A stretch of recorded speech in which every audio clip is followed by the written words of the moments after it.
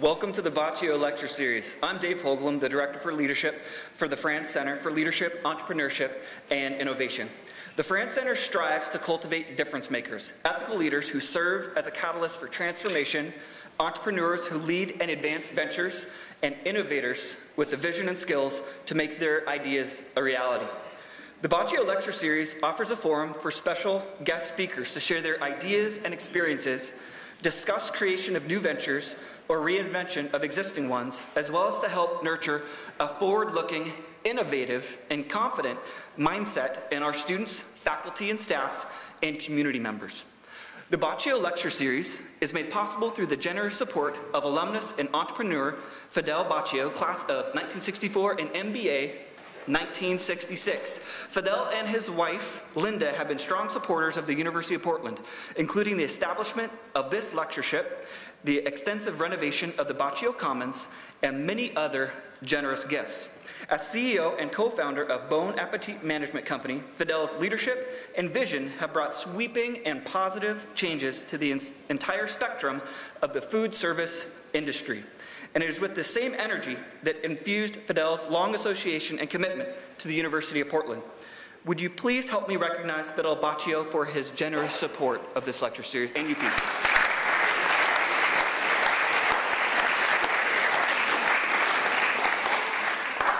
Also, I'd like to take just a moment to recognize a couple people here tonight who had a lot to do with making this event and whole lecture series happen. One is our awesome leadership fellow, a graduate student named Lindsay Rodriguez, as well as Taylor Hendricks, who helped bring Lou to campus. Would you please recognize both of those students as well?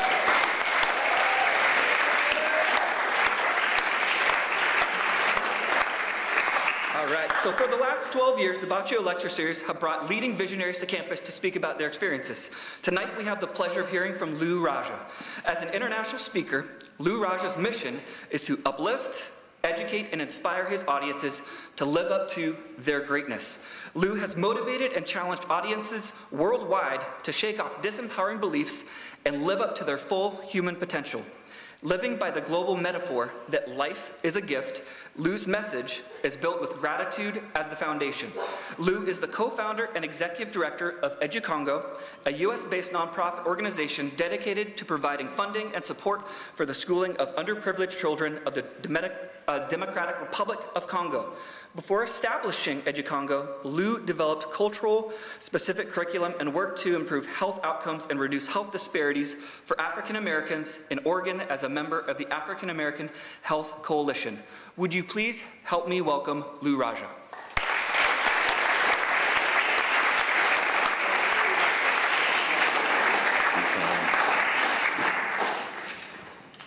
Thank you for that warm and lengthy introduction. It's truly an honor and a privilege to share with you tonight, and I'm beyond grateful that you're taking the time to engage in this conversation. I want to thank my main man, Taylor, and Lindsay for quarterbacking this entire event. And I also want to thank Dave for sharing a little bit of the leadership perspective here at University of Portland and prepping me a little bit as to what to expect.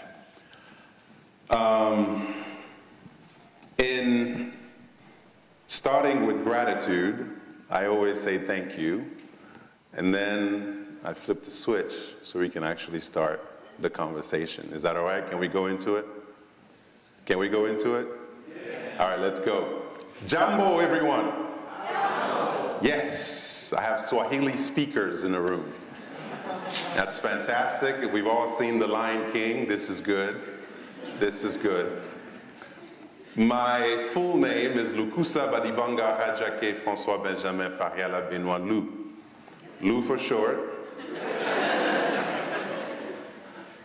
$100 for anyone that can repeat it.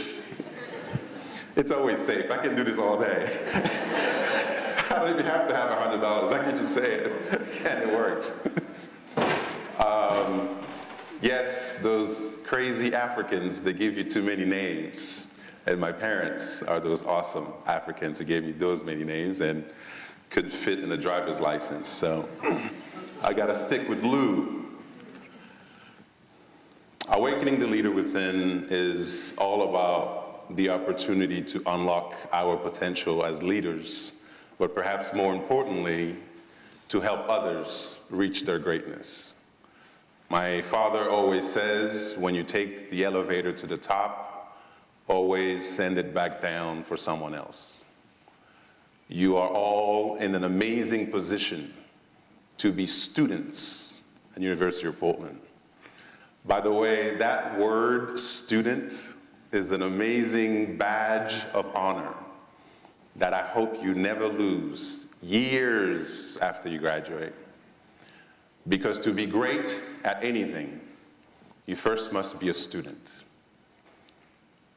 To be a leader, you first must be a student leader.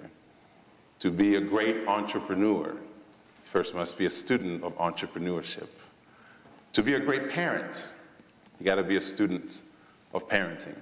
So that badge of honor of always improving and learning and challenging the status quo and always outperforming yesterday, every day, is something that I hope you carry with you no matter what, no matter what. And to give a little bit of perspective, I want to start with a unifying philosophy called technology. Where's Mike when I need him? Ubuntu. Can I hear you say Ubuntu? No. See. I know it's been a long day. I know you've been through a lot of classes and all that. But you have to say it with soul. It has to come from your guts. Ubuntu. Ubuntu. Much better. Fantastic. Thank you. Recognize anybody up there? Anybody want to share about anyone they see and why? And how awesome they are? Come on. Yes. Okay, what about that crazy woman? Well, whenever I hear her name, I always think, oh, she's good, she's helping people more and more. She's that person who wrote, to put it simply, she's Jesus or Muhammad, or some religious figure too. Okay, thank you for sharing. Anybody else? Yes. Marty? Yes, what about that guy? Rastafari movement? Yes, indeed. Represented many of the voiceless around the world. Emancipate yourself from mental slavery. None but ourselves can free our minds. Wow, how powerful is that? I heard that when I was a kid, growing up in the Congo, and talking to my father of what that meant and how power was really at the bottom, not at the top. And I could do something about it. Amazing. Anybody else? Couple more and then we move on. Talk to me. Yes?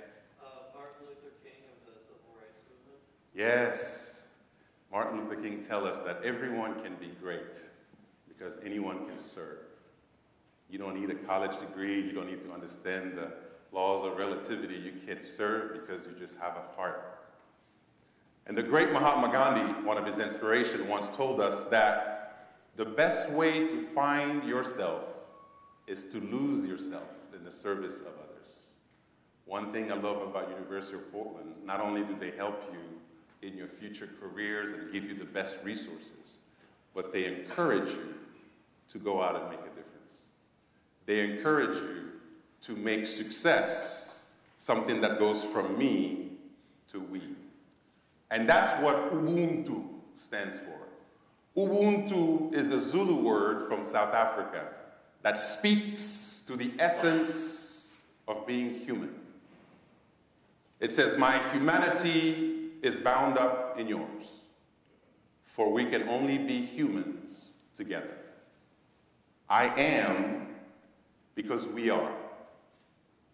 And there is an unbreakable umbilical cord that ties us all as human beings. Therefore, I cannot win or lose in isolation. What happens here at UP should matter to someone in the Democratic Republic of Congo. What happens in Syria should matter to someone in France. The connections of the human family is so interconnected and tight that we all have to keep everyone else in mind every time we make our decisions, big or small. That's what Ubuntu really means. Champions of Ubuntu include these faces. The great Nelson Mandela and Desmond Tutus are among the best champions of Ubuntu. And Ubuntu says, I must see all in myself, and I must see myself in all to truly be human. In other words, when I'm talking to you right now, I am you and you are me. I don't want to sound woo-woo, but that's what it is. That's what it is. Oh, aren't they cute? Look at those two. Quick story, background. My father came to the United States with the help of Presbyterian missionaries. He was in the Congo and had a chance to go to the College of Worcester in Ohio. From Congo to Worcester, Ohio. Small Amish town, fantastic liberal arts college, the Fighting Scots. My mom, the smarter of the two, she got a scholarship in '68 that took her from Congo to Vassar College in New York. They both met here in the US. They didn't know each other in the Congo because my mom came with a group of Congolese folks that included one of my dad's cousins. So my dad's cousins gets on a Greyhound bus, goes to Worcester, Ohio to visit my dad, and brags about this foxy lady back in New York. So my dad decided to go visit him in New York, and that's how they met. Went back to the Congo, had my two older sisters, and then they came back to America to further their education, and this time, they're in Boston, Massachusetts. My older brother was born, and then I was born. And less than a year after I was born, we all moved back to the Congo. So by birth, my brother and I are the two Americans in a family of Congolese, which was always interesting. Because in the Congo, every time there was political unrest, which was quite often, the United States Embassy will send out these letters, these alerts. Get the hell out of the Congo. And we'll receive those. They were great. We felt special. I literally walked up to my parents. I was like, hey, if you guys don't get your act together, I'm going back to Uncle Sam. I don't have to put up with this stuff. So this went on time and time again. But I didn't come back to the US until I was 17. And guess where I landed? Ashland, Oregon. From Congo to Ashland, Oregon. Are there any black people in here? What the? That's what I felt like. It's like, what on earth is going on? And it was definitely an adjustment. But I got to tell you, the first 2 years of my time in the US were in Ashland. Fantastic, fantastic time. Again, Ubuntu. Ubuntu. Even though I didn't see people that looked like me on the outside, I saw everyone that looked like me on the inside, which made my experience amazing. No matter where I go, anytime I see a two-legged Homo sapien, I'm home. I'm home. That's as simple as that. That's the Congo right in the middle, the yet-to-be Democratic Republic of Congo. How many people here have been to Africa? Raise your hand, please. Yes! I love it. I love it. How many people would like to one day go to Africa? Thank you. Thank you. Thank you. Thank you. Beautiful continent. Africa rising. So many great things are happening on the ground, both in economics, entrepreneurship, as well as democracy and other opportunities for civil society to rise. So it's an exciting time for Africa, Africa rising. The years of Afro-pessimism are going down and being replaced by Afro-optimism. And we're pushing that agenda every chance we get to make sure that we are a global force in today's knowledge-based economy. Oh. These are the two real leaders of our house. My wife and I work for these people. Now, the jury is still out on this one right here. That guy needs Jesus. I don't know his story, so we don't know yet what's going on. But his older brother, we're good. We're good. In fact, I just got off the phone with my wife, and she was being terrorized once again by that guy right there.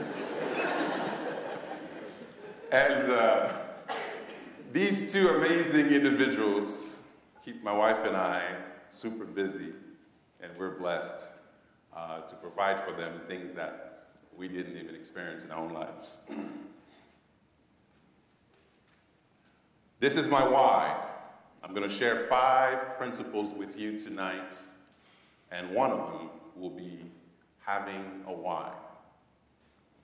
I have the opportunity to make a difference and live my passion, and even monetize my passion. And this is the opportunity to not only build a school in the Democratic Republic of Congo, where we have over 2,034 kids from kindergarten to high school. And here in the US, having my own business and being of difference. Working with the Rotary Club, working with the World Affairs Council, going back and forth between the Congo and Portland, Oregon. And seeing the same challenges, whether I'm there or here, but just couched differently. Beautiful back and forth between the two on both sides of the Atlantic. And here's always been my message is Africa gave me my roots, and America gave me my wings. Roots are who you are, wings are who you can become. Roots give you that sense of self, that sense of identity. Who are you? What are your values? What are you about? Wings, they stretch you, right? You got to get outside of your comfort zone for anything great to happen in your life. You got to be comfortable being uncomfortable. I'm speaking to you in English. I didn't know how to speak English. I was 17 years old. French, Swahili, Lingala, Chiluba. But I realized quickly that people buy the messenger before they buy the message. So I had to make sure that my message was heard, and therefore I had to learn one more tool so that I can communicate with you in the language that you are accustomed to. How many French speakers in here? Allez, on a des Français, deux francophones. Il y a qui d'autre? Il y a personne d'autre? Il y a deux? How many Swahili speakers? Okay, how many Lingala speakers? Right. I think I'll stop. And being uncomfortable has been a key for any amount of success, small, large, that I've ever experienced. So I always push that.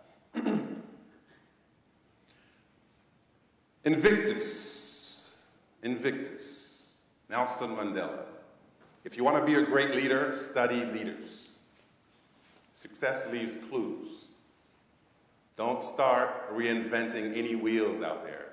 If someone has done what you are hoping to do, by all means, Go get inspiration, go get nuggets, go get techniques, go get strategies, and save yourself years of headaches and pain by following some of the success principles and strategies that they've already done.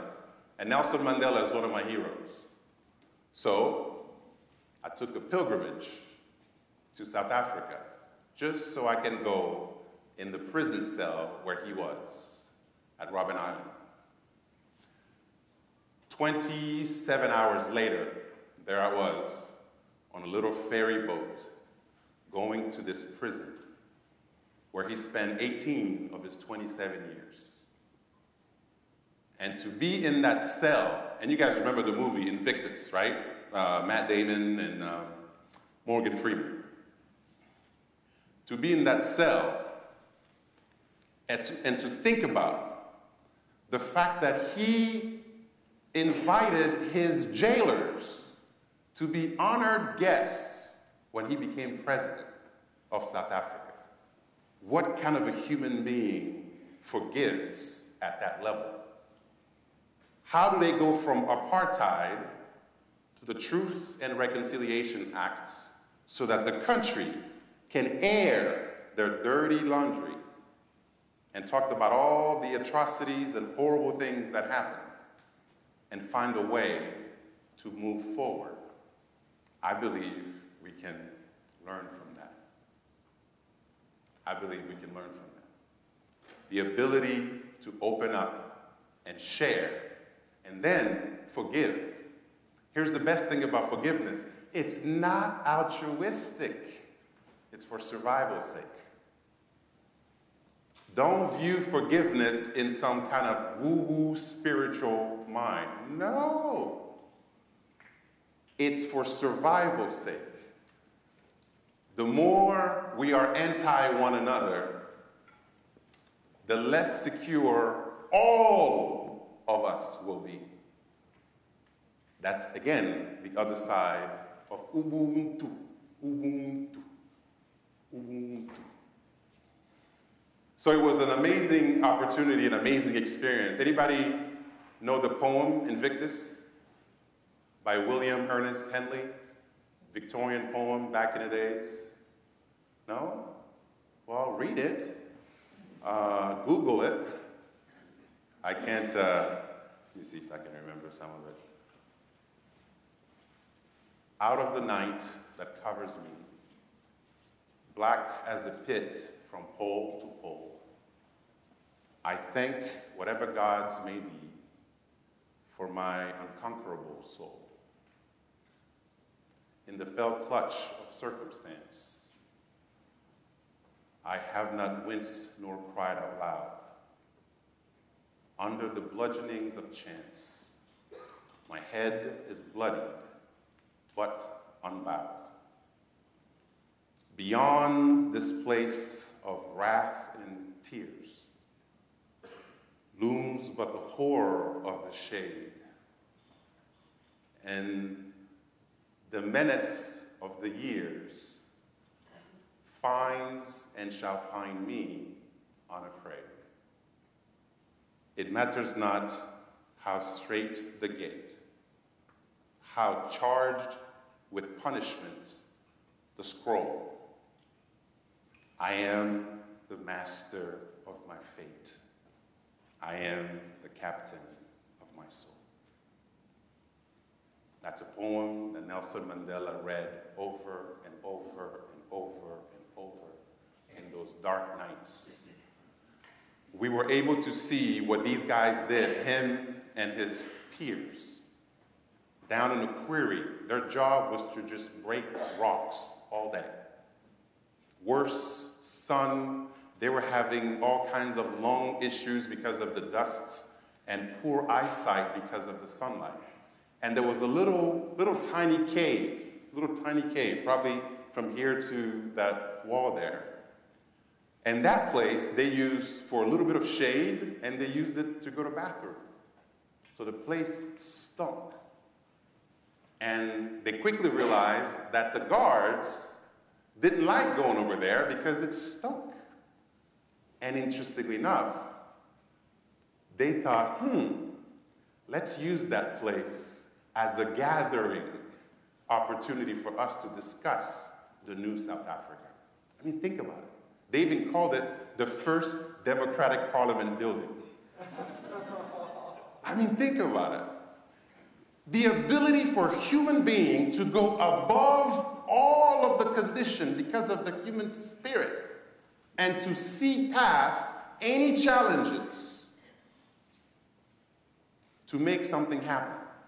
What is your vision? What is your goal? And how are you going to leverage UP to get there?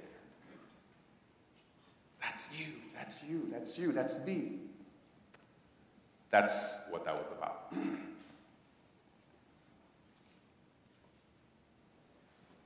Those faces, those smiles are the reason I average 19, sometimes 20 hours a day. You will realize this really quickly as leaders. The need will always outweigh your efforts, all the time. So you always have to have that extra reason to do something. Otherwise, you can quit at any point. It's too hard. It's way too hard. We built a school. We had 198 boys and girls. We raised more money, built more classrooms. Now, 2,034. That's amazing, right? Until you look outside and you see 8 million kids that can't go to school in a country of 74 million people. So the need is always greater, which means you and I always have to do more than expected. Your paper is due on Friday, turn it in on Wednesday. They ask you to write 10 pages, write 12. They ask you to show up at 8, show up at 7:30. That extra, it's not for them, it's for you. It's the kind of investment that will yield so much return later in your own life. Trust me on this one. These are our kids every day, motivated, because they don't have these kinds of opportunities. They just don't. And they run with it. Our goal is that we don't have to come all the way here to have something that should be a basic right to everyone, wherever they are. That's as simple as that. So we partner with a lot of great organizations here. We're working with Tufts to do a big project around technology. So we're bringing tablets to our schools so that kids can have self-directed learning to improve numeracy and arithmetic and reading. Fantastic program. And then my favorite one is employment, from enrollment to employment. This is our entrepreneur business track that we started at our school in connection with the Congo Leadership Initiative. Why? Because the last mile, when our kids graduate, we did a research and only 30% were able to afford college. And 25% of them were about, going towards, the equivalent of a community college or an institute. And then the rest were just hustling. So we thought, let's do a year-long business track, and this time we have a pilot of 30 students, 15 boys, 15 girls, and they get to have seed funding at the end of the business track year, and they can start their own businesses. It's an amazing opportunity. The kids are eating it up right now as we speak, and I'm on a plane 2 weeks from now, so I get to see it live.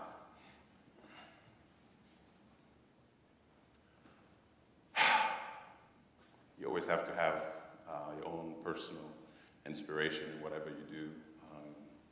Mom passed away when I was 4. I was the only dude that's left. And I want to share something with you about him.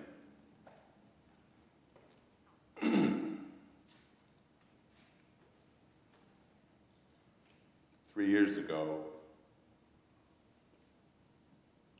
my dad turned 70. Now here it's not that big of a deal, but average lifespan where I'm from is 49 years of age. So he's like a dinosaur, like 150 or something, in real time. And I decided to go see him and just celebrate the fact that he's been awesome and all that stuff. And he wanted to go to Luebo. Luebo is a place in central Congo where he was born, a place he hadn't been in 53 years, a place I had never seen. So I said, hang on, Dad, I'm leaving Portland right now. I gotta go with you. So we fly to Kasai, and then we drive 8 hours in a place that would have taken us here with good roads, like an hour. No good roads, and we're going around. And we finally get to Luebo. And then we see the gentleman in the yellow shirt. That's my dad's 5th grade teacher.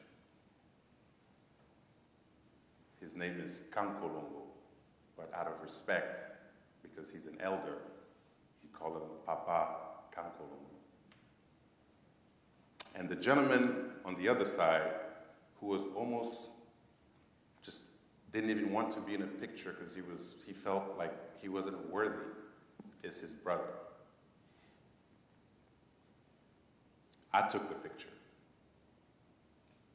It's amazing when you see what your life should have or could have been like had it not been for those Presbyterian missionaries that took a chance on my father.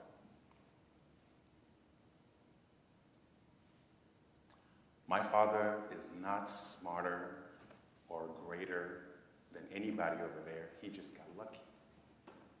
That's it. This is not meritocracy. This is not some kind of a earned anything. Because the gentleman, Papa Kankolongo, just didn't have the opportunity that my dad had. So here's the guy in the middle, my father, goes to the College of Worcester, UMass honors, Suffolk University, Michigan State University, doctorate, published 10 books, professor at the University of Lubumbashi for over 45 years. Why? Just because he had this, what you guys have.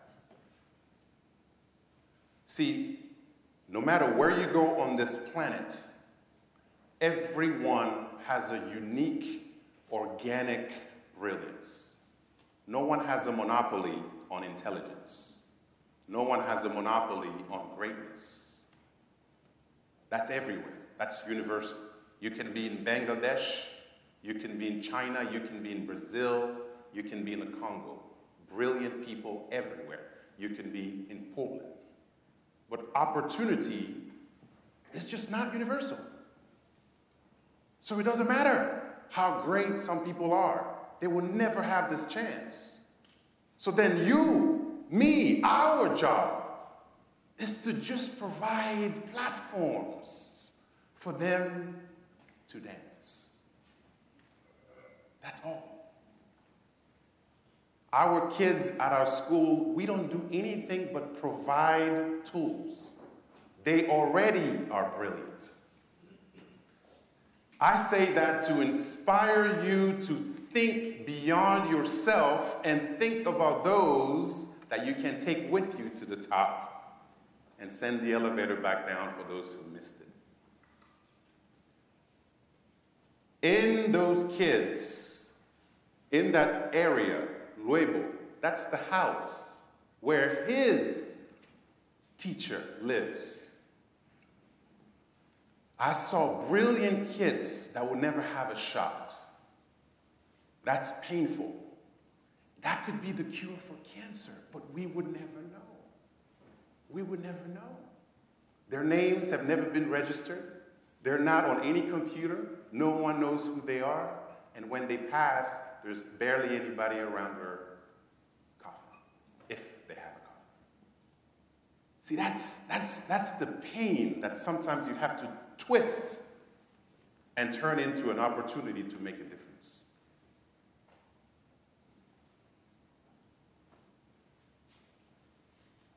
Awesome, gentlemen. All right, that's the sad part of this talk. Moving on. Let's talk.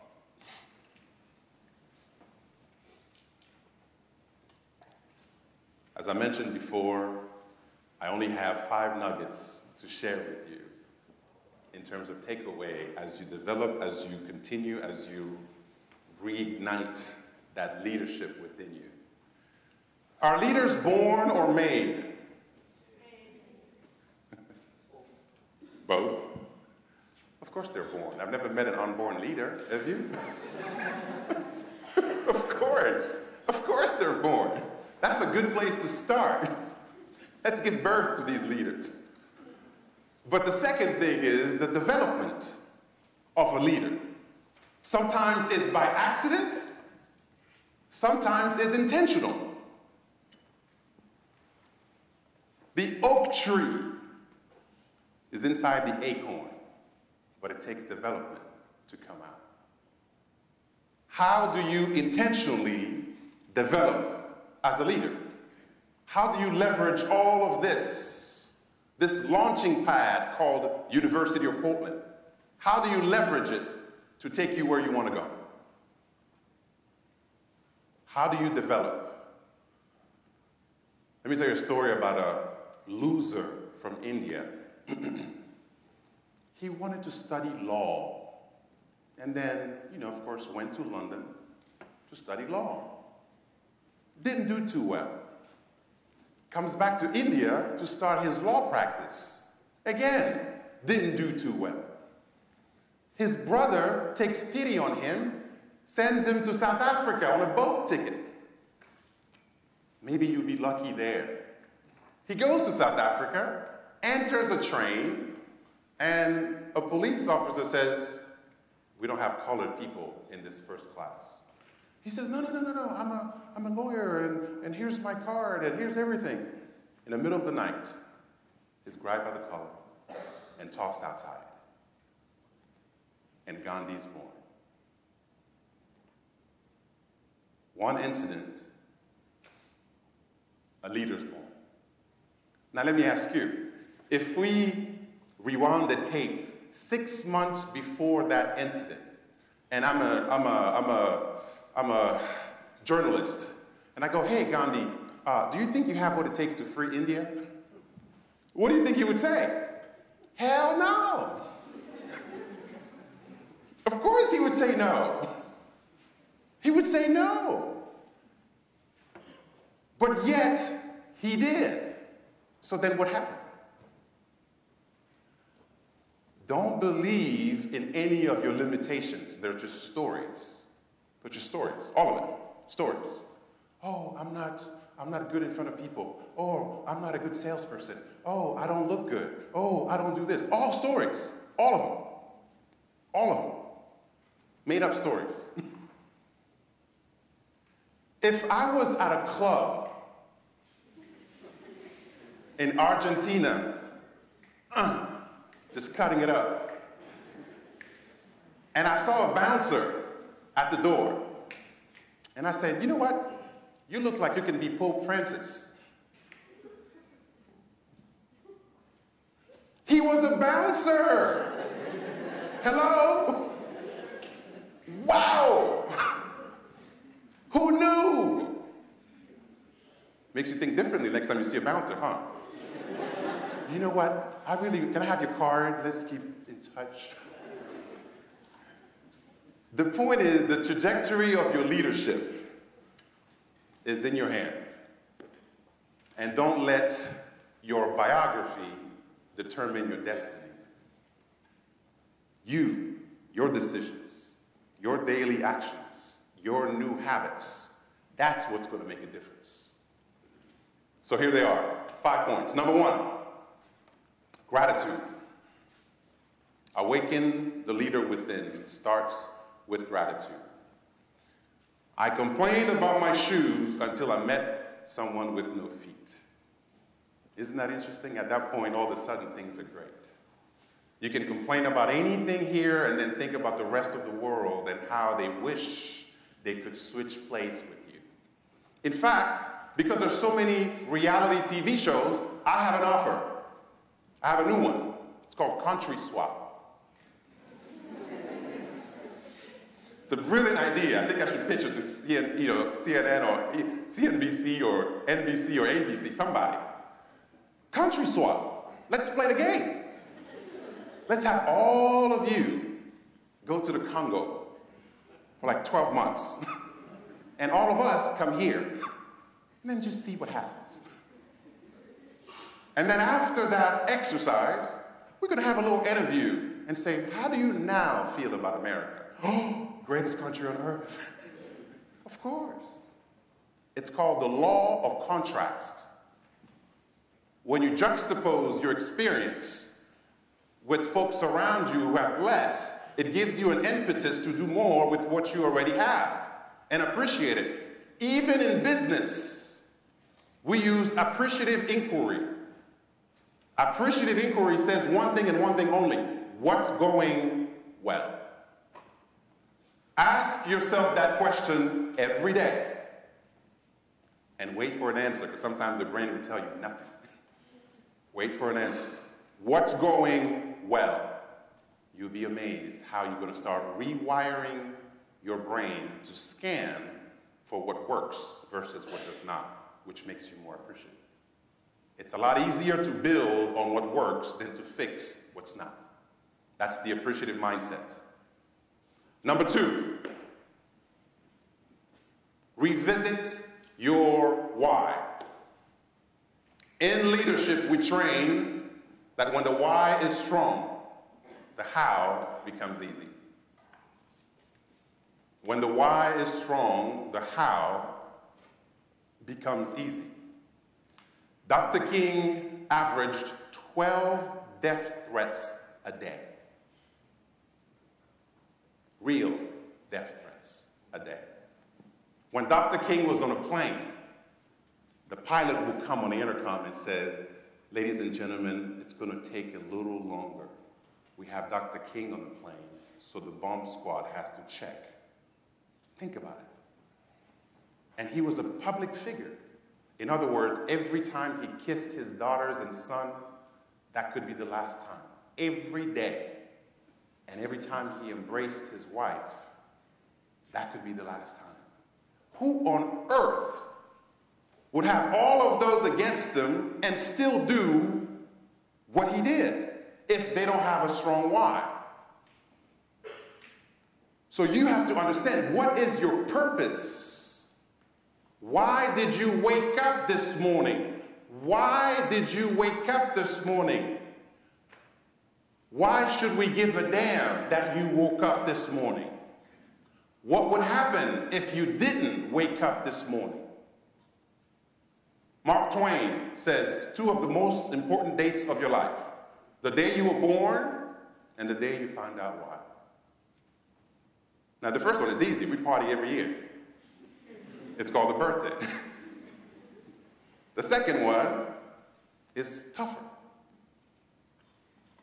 I exist to uplift humanity's consciousness and to add value in the lives of others through my words, my thoughts, and my deeds.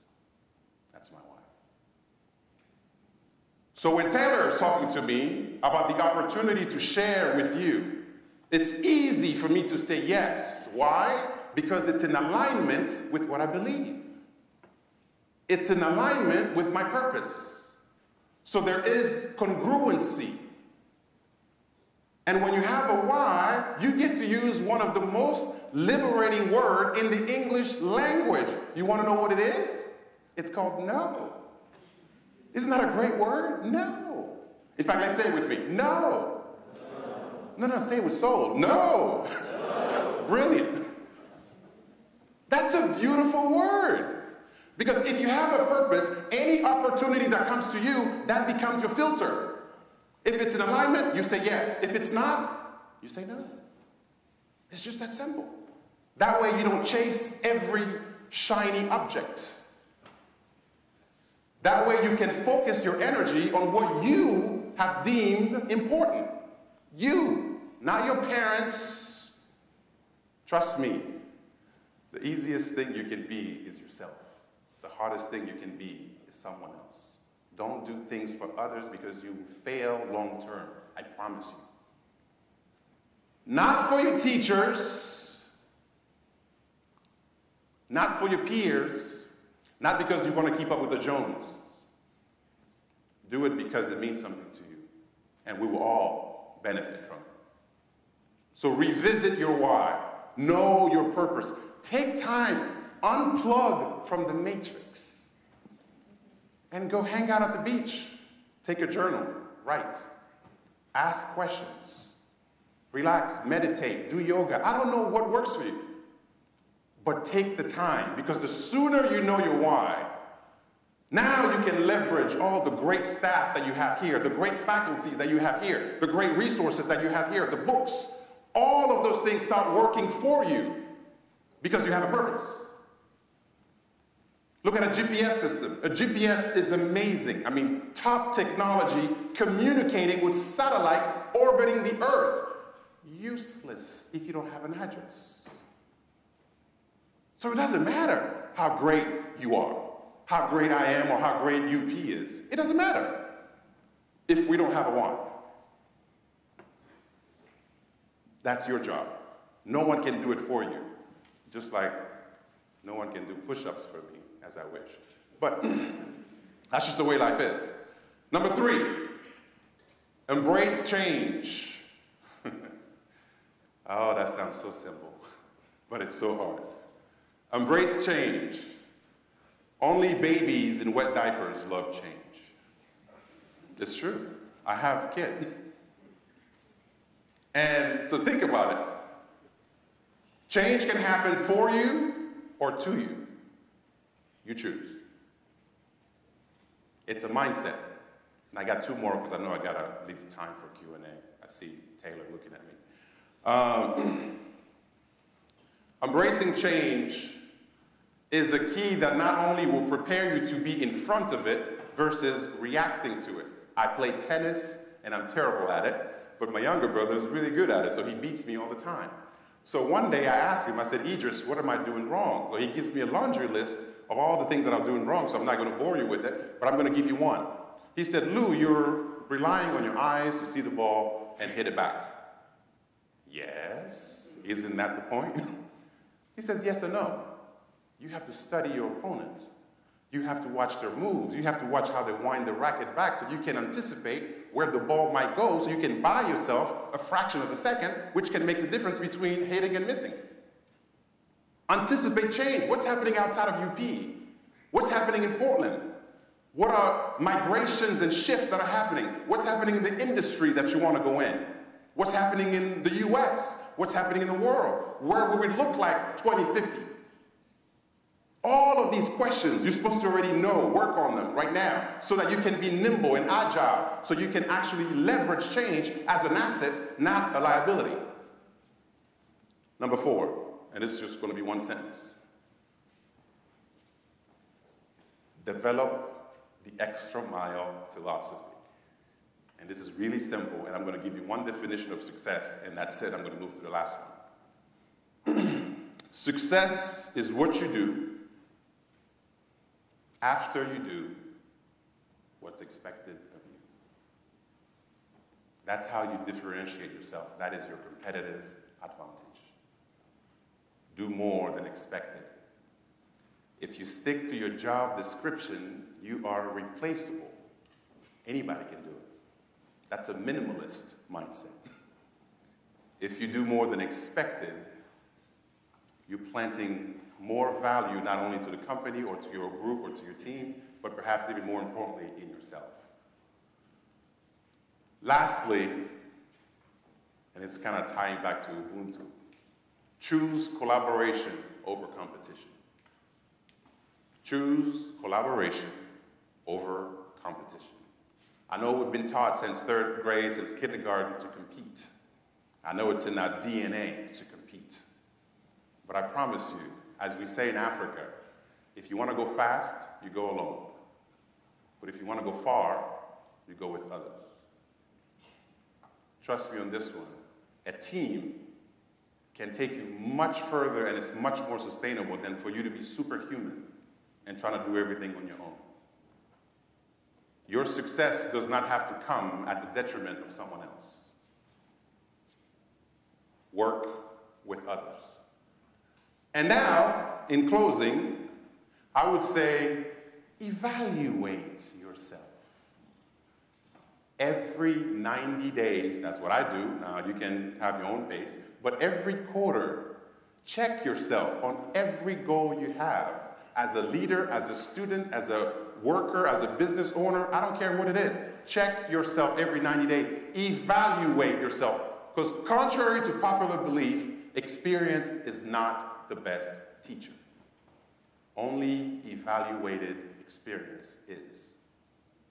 And I shared a golf story earlier, so I'm going to share that with you. I play a little golf. I'm not good at it, but I play, because it's a humbling sport. So, Redtail, Beaverton, Shoals Ferry. I am practicing. I have a couple buckets of balls, and there I am, hitting away. And Paul Travis, one of the instructors there, comes and says, "Hey, Lou, do you mind if I put a camera here while you hit balls?" I said, "Sure." Puts the camera. About 7 minutes later, he comes back and says, "Hey, Lou, do you mind if we go into my office for a second?" I'm like, "Sure." Drop the gloves, go into Paul Travis's office. And thanks to technology, I am on a split screen with Tiger Woods. Not good. Ladies and gentlemen, this is called pain. Lou Radja, Tiger Woods. In slow motion. Address, wrong. Takeaway, wrong. Top of the swing, wrong. Downswing, wrong. Impact, wrong. Follow through, wrong. Wrong, wrong, wrong, wrong, wrong. And I've been doing it for 4 years. So you can suck for a long time. The point is, for those 4 years, I wasn't practicing, I was reinforcing bad habits. How do you know if you're a good student? How do you know if you're a good leader? How do you know if you're a good brother or sister? How do you know? Check, evaluate. Ask yourself over and over, how am I doing and how can I improve? How can I constantly improve and outperform yesterday? And so, a call to action. Please indulge me, and thank you, UP, and I appreciate this opportunity. So please repeat after me before we go into questions. This is an African call to action, so here we go. Repeat after me, please. Let's take care of our children. Let's take care of our children. For they have a long way to go. For they have a long way to go. Let's take care of our elders. Let's take care of our elders. For they have come a long way. For they have come a long way. Let's take care of all in between. Let's take care of all in between. For we have to do all the work. Thank you. Thank you, UP. Thank you for the opportunity. Thank you, thank you, thank you, thank you, thank you. Truly appreciate it.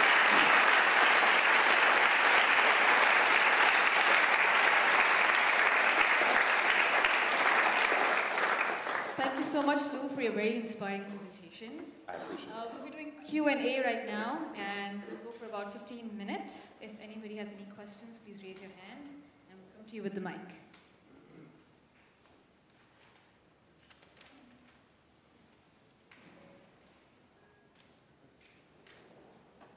How you doing? I was just wondering, did you ever get any better at golf? Did I do what? Did you get any better at golf? Thank you for asking. Yes. Okay. No, wait. Before the Paul Travis incident, I was averaging about 105. Pretty bad. I'm still bad, but I'm at 95. Hey. 95. What? Can't beat it. Can't beat that. I'm pumped. No, I have a real question though. I was thinking, you talked a little bit about, you know, born leaders and then whether leaders are born or they're nurtured and created. I just wanted to see, you know, what do you think? Can you elaborate on that a little bit more? Yeah. Born versus like nature versus nurture. Absolutely. You know, the development of a leader is a constant thing. Earlier I mentioned to you that your best badge of honor is being a student. I grew up seeing what leadership was not to look like. We had a dictator by the name of Mobutu in my country. And then I had my father, who was a servant leader, right? So I had a contrast, which one I wanted to become. And thank God for my father, because he gave me an opportunity to study, to be with him every day, to watch him, so that I was very intentional about my leadership development, how I connect with others, what matters to people, how do I get the best out of people. That's work. That's reading books, that's talking, that's getting evaluations, that's taking classes, that's getting certified. All of the necessary development that we have to do. And then, of course, practice. Practice. Actually leading. So because, you know, you can talk all you want, but until you have people that you work with that are getting a paycheck from you, that are dealing with real life challenges, that's when your leadership is really tested. Now, here's the thing. I developed a 6-track module for leadership alone. And here it goes. Self-leadership. That's the foundation of a leader. Don't ask me to follow you if you can't follow yourself. So the question was, forget everybody. Lou, can you lead you? Can the person in the mirror be disciplined enough to follow through on their own commitment? That's the foundation of a leader. And then leading others, that's the purpose of a leader. Leading change, that's a gift of a leader.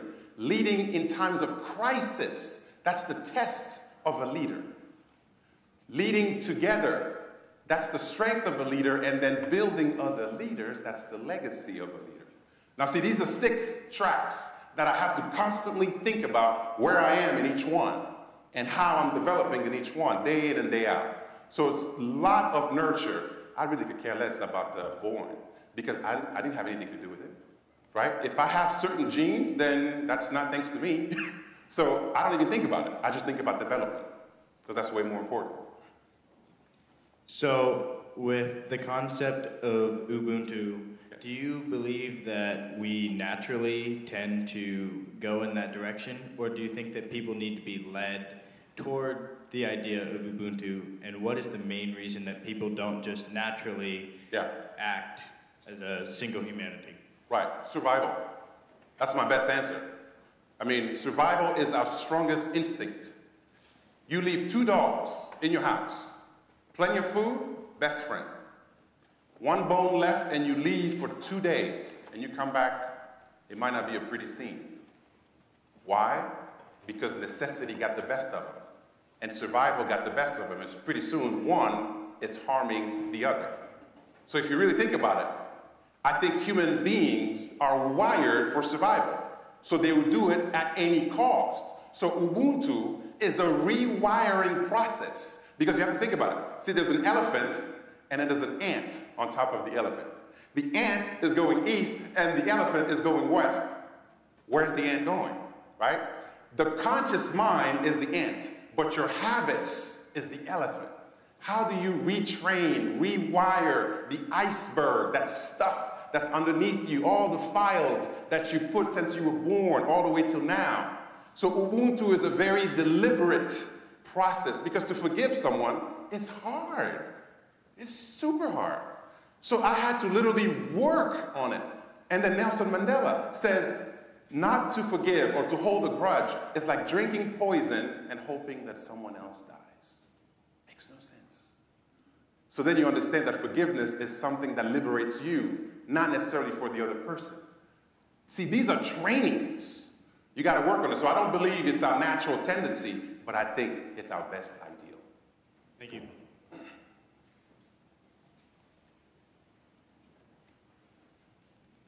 So with your organization, assuming that you rely on volunteers, how do you motivate and inspire them? to live out your mission, assuming, or as if like they were full, like paid employees? Right. Thank you for asking. It's all about matchmaking. E-harmony. No. But it's all about matchmaking. Here's what I believe. Not everybody should work with us serving underprivileged children in the Congo. There are so many great, worthy causes. There are people fighting breast cancer. There are people fighting homelessness. There are people fighting the environmental degradation. There are people fighting for women's rights. It's beautiful. So all I do is present what we're doing and let it attract the very people that are already in alignment. I don't seek to convert anybody because they're already doing great things. They're volunteering at the kids' school, they're teaching little leagues, they're doing all kinds of amazing things out there. So you have to let it happen by attraction, not pursuit. Success is not something you pursue. Success is something you attract by the person you become. How did I learn this? I went on a safari in South Africa. 3 days, we're in a Jeep looking for these amazing animals. We're driving around Kruger National Park. And it's beautiful, elephants, buffaloes, zebras, great. On the 4th day, that night, we sat right in front of a water hole. And we're having this beautiful dinner. And in 3 hours, we saw 80% of all the animals. See, the first 3 days, we were pursuing them, and it was tough. We saw a few. The last, they came to us. So you have to become water so that people come to you versus you chasing them. So in terms of volunteers, I present my best case, and that's all I got. And let the magic, let the attraction happen. So that's the mindset of volunteer, because when a volunteer is there for the right reason, they run with you. But when you're making them feel what you feel, that's too much work. I don't have time for that. Yes? What's the biggest difference in leadership styles that you've noticed between the US and the Congo? Leadership style, are you talking about the government? Or just in terms of people that you've come across who are good leaders in both countries, and what's the difference between the two? The stark difference is me versus we. See, America is very individualistic. See, America, pull yourself by your bootstraps. I'm a self-made millionaire. It's not enough that our team won, but I'm the MVP. You see, the mindset here is to celebrate the individual. The mindset is, that guy went from nothing to everything. That guy is a self-made billionaire. There is no such thing. There is no such thing. Show me a self-made billionaire, I will show you someone who's ungrateful for everybody that helped them. That's the truth. Because you can't make it to the top by yourself. But this country is very self-driven. Congo, Africa, is very we-driven. All about solidarity, all about the others, all about the community. Here's my issue with both. I think they're both extreme. I think we should be in the middle. I believe that the individual is super important. It's not to be neglected or overlooked or underappreciated or undermined in terms of human rights. But I also believe that you can't do it alone. It's part of the same continuum from I to we. So clearly, a we mindset is very African. An I mindset, you've seen it all, right? iPad, iPhone, iCloud. Everything is I. There's no we cloud, there's no we phone. It's just I. That's the way we are. So I'm saying, can we fuse the two? That's why my mantra is be more, be grateful. That's it right there. That's my logo, that's my philosophy, that's my mantra. Be more is about you taking the elevator to the top. Give more, it's about you sending it back down for someone else. Be more, it's about I. Give more, it's about we. Be more is about success. Give more, it's about significance. Success without significance feels empty. Like you're going to wake up and go, is this it? Is that all there is to it? Significance without success is not sustainable. I don't care how much you love the world. If you don't have means, there's not much you can do. So why don't we create a hybrid where we live both? That's the mindset. That's the main difference. You told us about your why, but could you please elaborate on how you came about your why? Yes, thank you. Thank you for asking. I've known my calling since early, probably 12, 13, but I was scared. Look, it's one thing to know your why, it's another to follow it. You know what I mean? You hear the voice. In fact, I would even bet many of you already know. But do you have the guts to follow your why? That's another question. So growing up in the Congo and seeing need and seeing people, I mean, I'm walking 45 minutes to school every day, if not more, and you can see coffins. One of the biggest business is making coffins. That's how real death was to many of us. Like you're walking to school with your little uniform and you're seeing coffins for sale all the way because it's a booming business, the business of death. So I saw the need growing up. So it was easy for me to respond. So I've always known that I got to do something. That's why even when I went to PSU, I studied international development so I can focus on how to make change at a massive scale because I'm very impatient. I like things to happen faster. But I was afraid. So I just got a job for security reasons so I could pay my rent and pay back the loans and do all that stuff. And then November 20th, 2006, I finally jumped and actually followed my why. And one of my mentors, Dion Jordan, helped me with the strategy, helped me with the strategic plan, helped me with templates, because he was doing what I wanted to do. Success leaves clues. Find someone who's doing what you want and make that happen. But before that, it was just a matter of creating an umbrella that will motivate me and that will help me find a way to get there. So when I say I exist to uplift humanity's consciousness and to add value in the lives of others through my words, my thoughts, and my deeds, I can do that as a speaker, I can do that as a coach, I can do that as a volunteer, I can do that as the executive director of EduCongo, I can do it as a founder of EduCongo, I can do it as a Rotarian, I can do it as a citizen. See, I am committed to the outcome, but I'm flexible with the approach. So you have a why that's big enough to motivate you and give you ideas in terms of channels of how to get there. I hope that makes sense.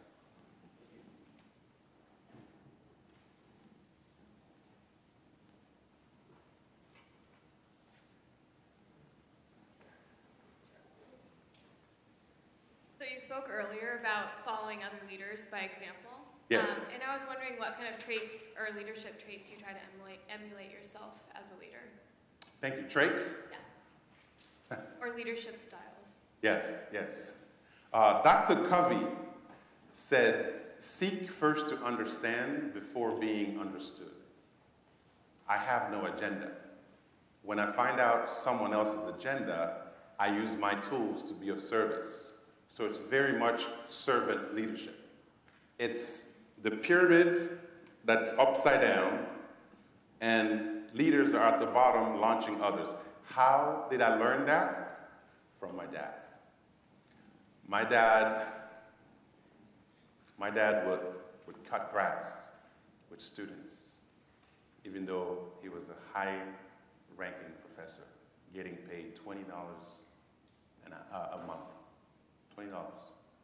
I remember one time we had a family lunch with my mom, and that was my dad's entire salary, and he was so mad. So mad, like, what are we gonna do after that? Why did you guys do this? We thought it was an awesome thing because it was just a great restaurant downtown, and And that was his entire salary. I'll never forget this.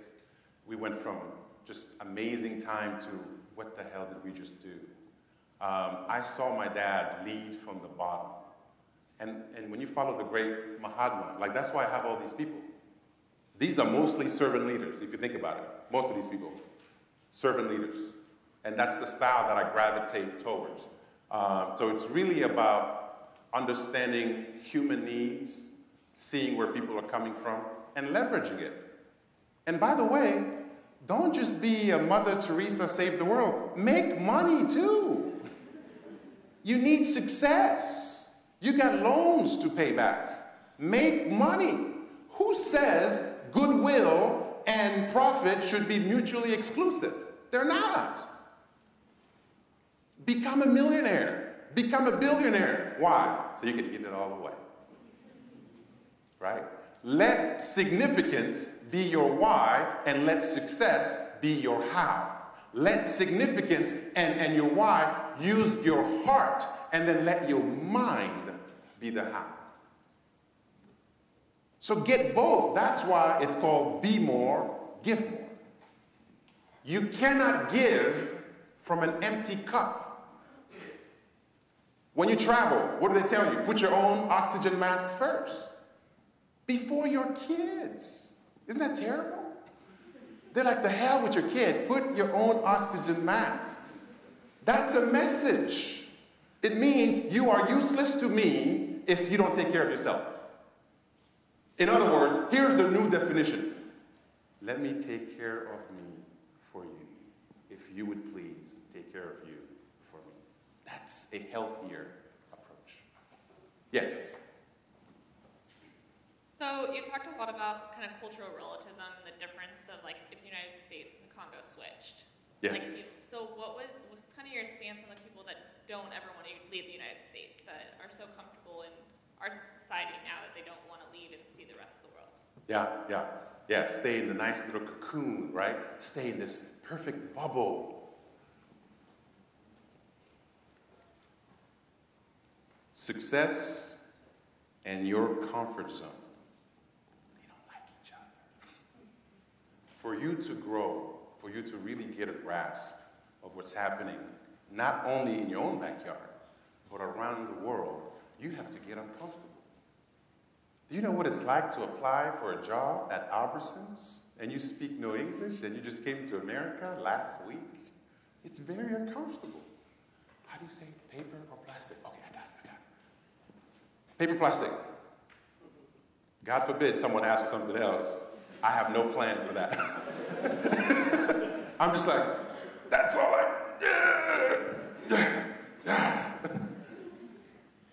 But that's where growth happens. I ask every single American, every single person that thinks that this bubble that they're in is the best they can get, completely disagree. Get outside of your comfort zone. Meet everyone you can. Ask them questions. Be curious about the world. You end up winning way more than being isolated. So I always encourage, that's why we have a sister school with Lincoln High School. My school in the Congo, the Discovery School, and Lincoln High School are sister schools. And so these kids, it's amazing. They get on Skype, and I'm just sitting there just watching them, and they're just like, some of the Lincoln High School students speak French, some of my students speak English. So it's great. They're sitting there and they're talking and everything from, what they like to eat to Justin Bieber. Like, it's amazing. It's absolutely amazing. So yes, get out of your comfort zone. We've run out of time. Thank you everybody for your questions and for being here today and joining us in this very inspirational presentation. I am truly inspired, but I guess one of the reasons is because I spent 8 hours with Lou today. But thank you so much for being here. And thank you all for joining. This presentation, obviously in particular, means a lot to me, as well as Lindsay and people from the business school, Brand Center. We all worked pretty hard to bring Lou here, and hopefully you guys have all picked up on the value that he can bring to all of us. So I hope that you guys really took away something of that value that I I certainly did the first time I heard Lou speak over summer. So thank you guys for being here, and if we could get an awesome round of applause for Lou. Thank you. Thank you. Thank you. I really appreciate it. I really appreciate it. Here's the flag. Thank you. Thank you so much. I really appreciate it. Thank you, everybody. Good night.